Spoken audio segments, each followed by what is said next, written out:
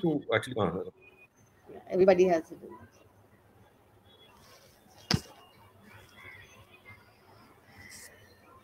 Okay, so we are in the last session of the legal open house this evening. We have Mahesh and Pramod ready to take on your questions. We see, like I said, some on the right side. Plus, please go ahead and shoot your questions at them. Over to you, Mahesh. Over to you, Okay, Pramod. thank you, everybody. Yeah, so like either any of you can actually raise your hand and we'll bring you on stage, or you could ask on the chat, and we'll do our best, to actually reply to those queries here. So who wants to go first?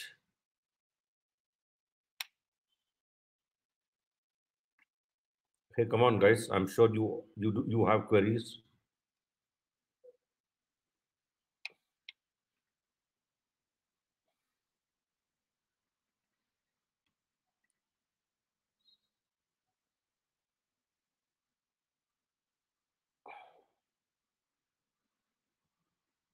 Yeah, who wants to come on the stage?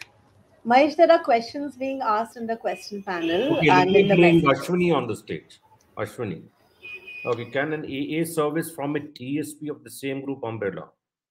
Yeah, okay, and okay, no, why don't I bring it on him on the stage? Okay, there it is.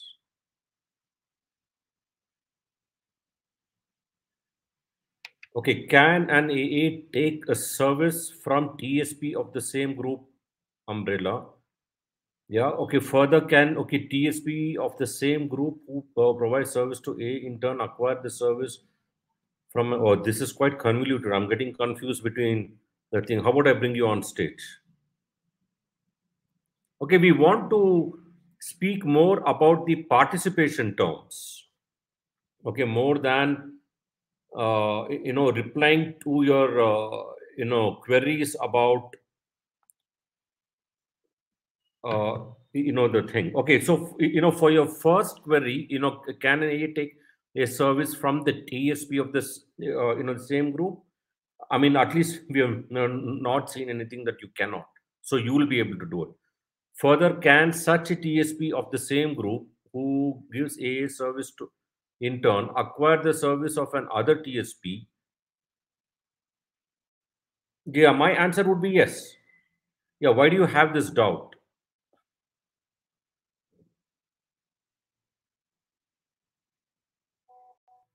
Yeah, I think you're joining, Ashwini.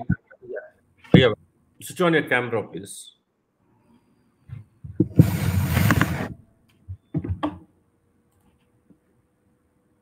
Yes, hope I'm audible. Yeah. Yes, it's like just letting know that at times the services are being resold to different participants, and again in the same ecosystem. So just in order to have the rights and title to again pass on the same right and title to another entity. No. Like, are you How it is like saying that. that? I mean, are you saying that you're an account aggregator and like it will be sold to another company? No, what if some service I take is already being outsourced from another company? No, I think you have to. Okay, give me one example. Okay, you're an account aggregator, A1. Yes. You are giving a service to FIU1.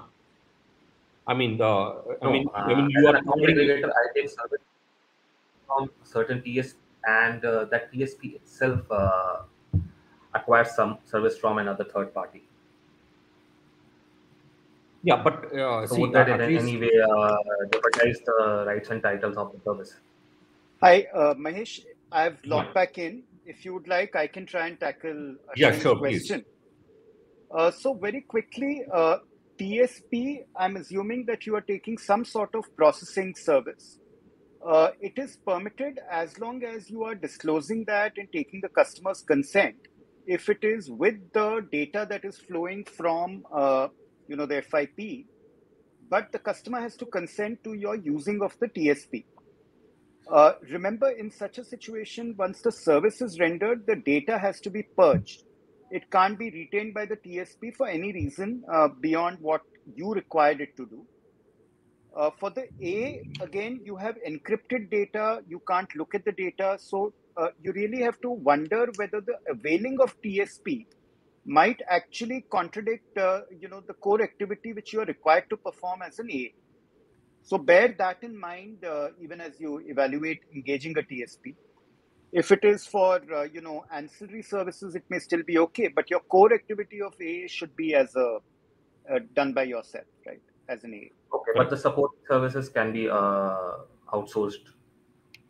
Yeah, those will come under the normal norms of outsourcing, but consider them support only, not the core activities. Right.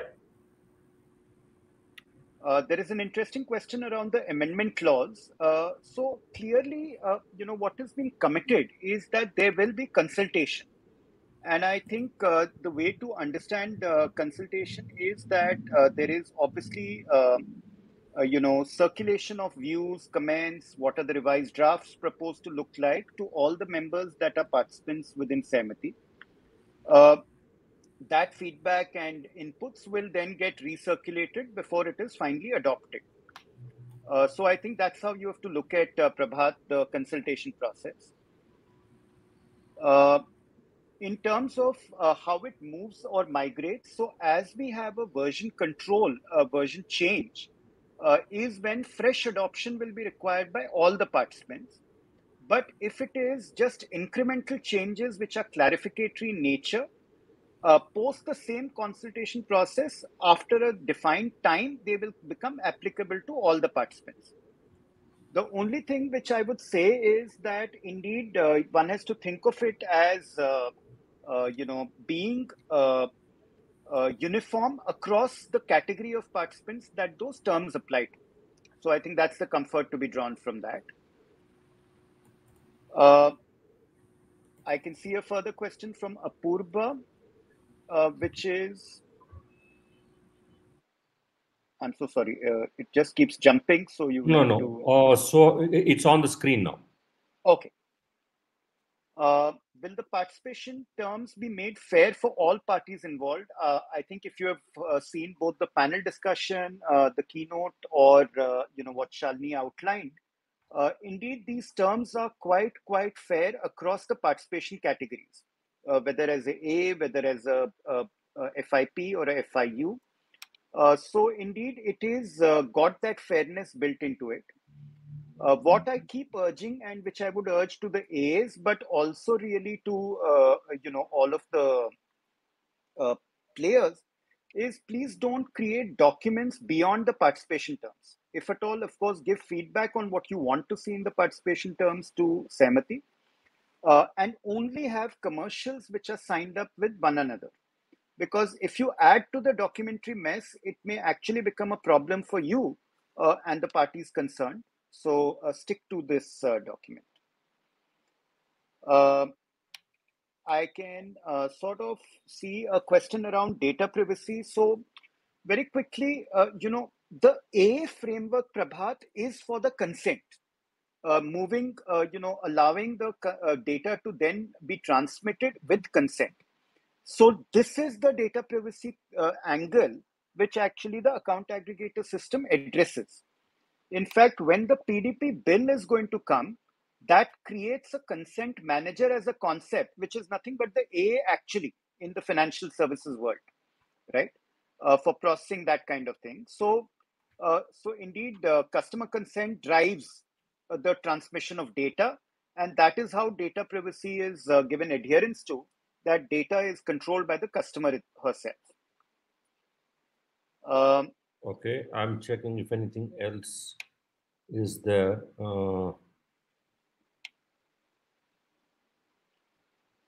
So the participation terms do have norms about limitation of liabilities. It captures what is the level extent of indemnity. So do take a look at the participation terms. They are hosted on the Sehmati website as well. Exit. So again, Prabhat, it is an item which we debated and discussed quite a bit. I think the way, especially when we are FIPs, what we have to understand is RBI has now empowered the customers to ask for their data via the A's. So whether we like it or not, we are required to transmit that information. So we will never be able to exit that relationship unless RBI denotifies any particular set as FIP, right? So can we really exit was the question we debated. We've again put it as maybe in the next version we can try and deal with it. But the reality is that whether we are in the system or not, we may have obligation to transmit. And the one thing which the ecosystem terms do is they provide reciprocity. So we are able to get as much as we transfer or transmit as long as the customer consents. So maybe that is the lens with which to view as to why one should continue being there. Okay. Okay. Thank you, Pramod. Now we have one of them who wants to come on the stage and ask. Hey, Sure. Nikhil, what's your query? Hey, hi Mahesh, hi Pramod. So I guess this is going to be the controversial question of the day. But so when we talk about these common terms, the underlying premise is that we want to save on the paperwork and the incremental amount of permutations and combinations that would probably come about, right, if everyone went and did this individually. And I understand that pricing is something that is not in the ambit, but from RBI's guideline perspective, where AAs are expected to publish the pricing. And secondly, what's happening is that today the kind of feedback or the pushback that we as TSPs or in general, people get is that the difficulty to just, deal with 5 account aggregators when it comes to pricing, right? I understand that there's a price discovery exercise ongoing, but do you not think that, some language is required in the common terms, not necessarily benchmarking the pricing per se, but, some uniformity or is that something that you would want to see the market evolve and act on it later?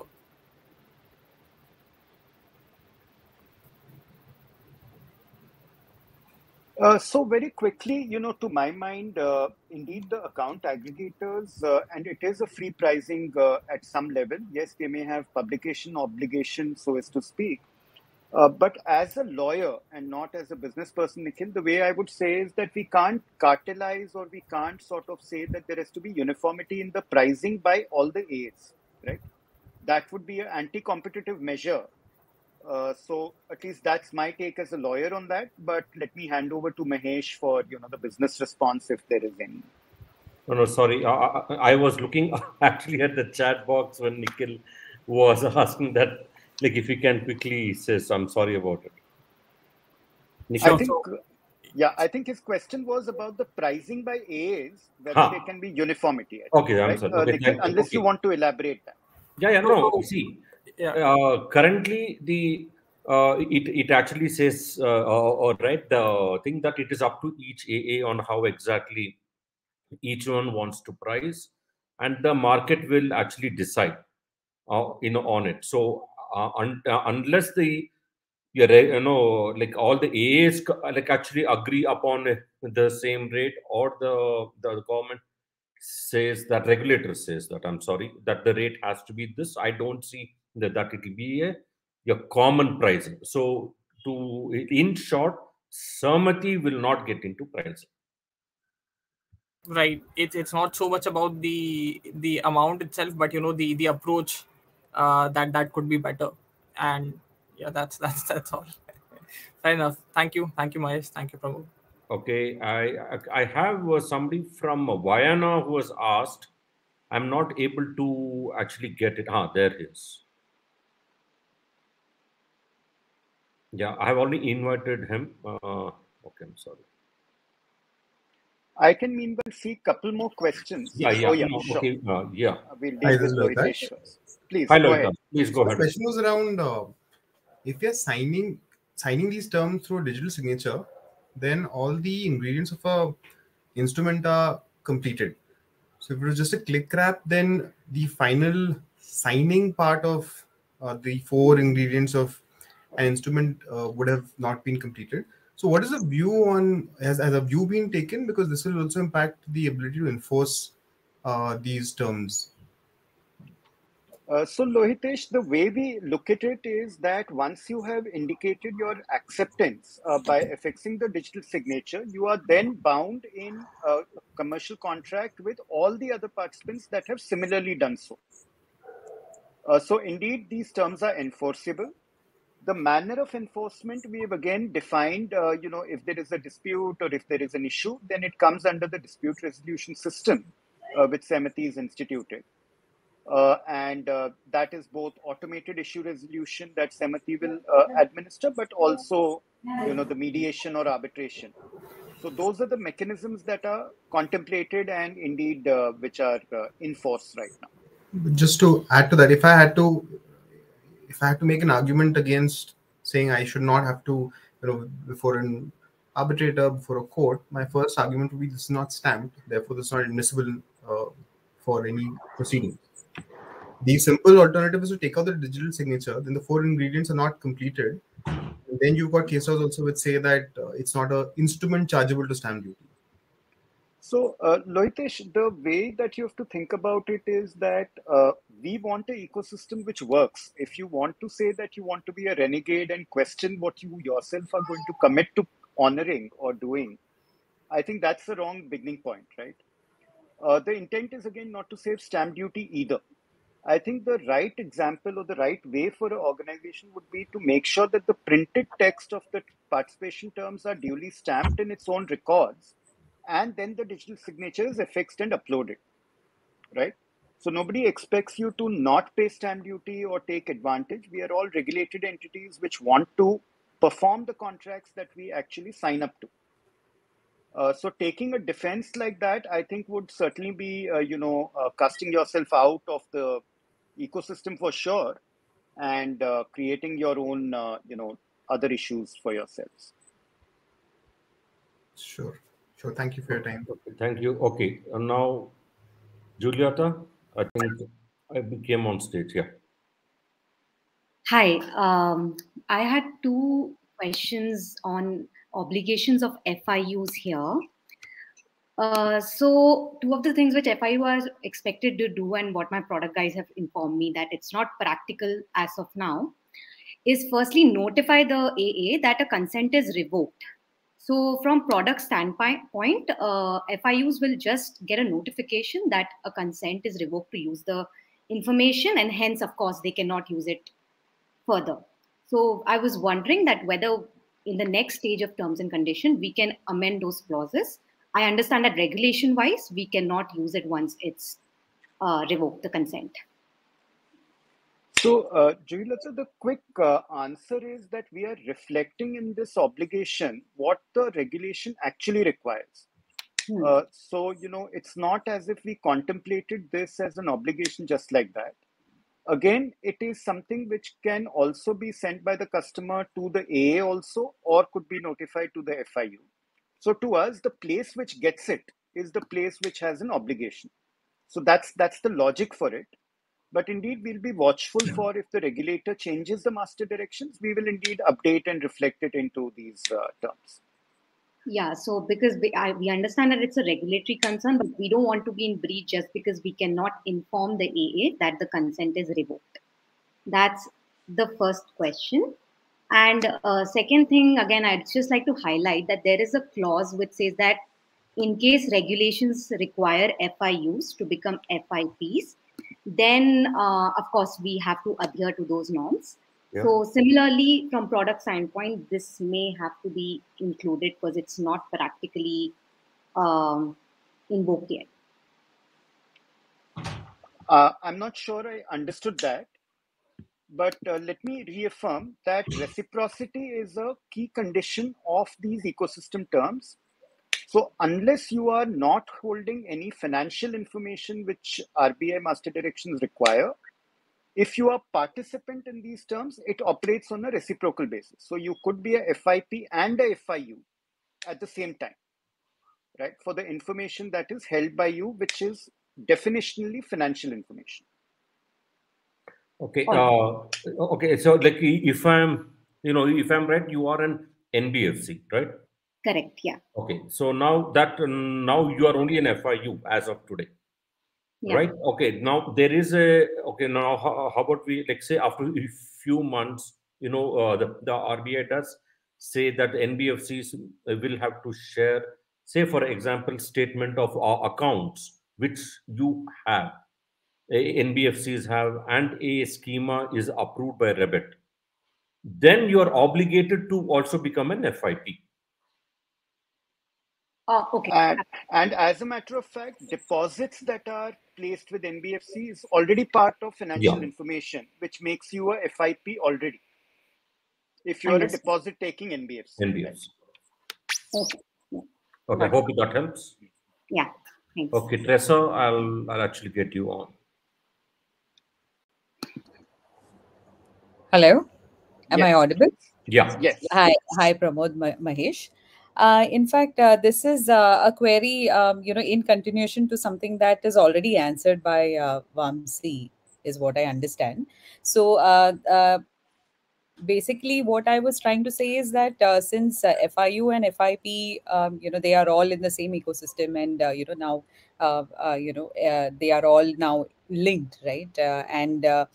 Is it can we now as FIUs display the logos of these FIPs to let our customers know that yes, now we have the information coming from these many banks, etc. Just for displaying it for representational purposes. So the current participation terms are only authorizing one particular use of those trademarks, which is by the A's for allowing customers to link. It is not for the broader FIU universe. And again, something which we can take to the governing council, debate, and come back whether that is to be permitted or not permitted.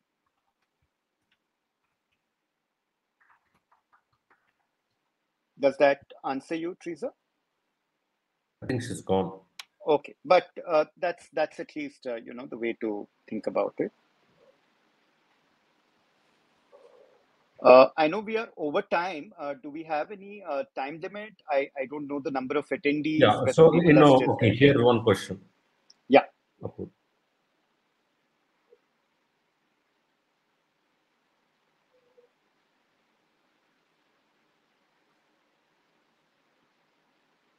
So you can see that the one on the screen?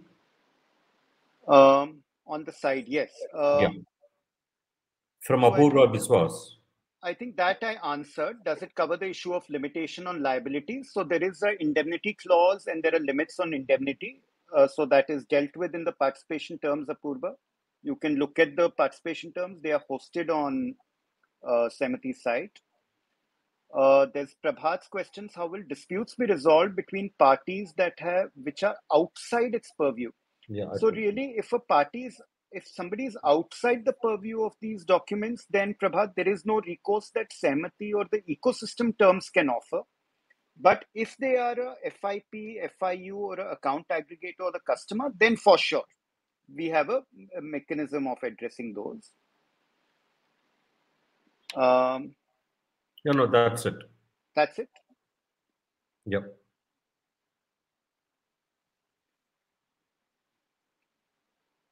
Lovely. Okay, great. So, okay, that's it, right? Yeah, I think it's all done. Thank you, everybody, for coming in today and asking us. And so back to you, Ruchi. Yes. So thank you, Pramod. I mean, it was very, very valuable. And I think I know that Ruchi's already mentioned this as the first of the open houses, but genuinely quite happy both to see the interaction and hopefully we have addressed quite a lot. I think you already also shared Shalini's mail ID as somewhere where they can reach out with more questions. Yes. But I'm quite eager to see this ecosystem evolve and grow to the power that information is being placed in the hands of the customer. So all the very best to everyone. Thank you so much, Pramod, and thank you to all the speakers this evening. And thank you for being such a wonderful audience. It's amazing to see this kind of interaction and participation. Please feel free to get in touch with us on the email ID Mahesh provided in the chat box. And all the videos of today's session will be available on our YouTube channel by next week for sure. Thank you very much. Thank you. Have a good weekend, everybody. Thank you. Bye-bye. Bye, everyone. Bye.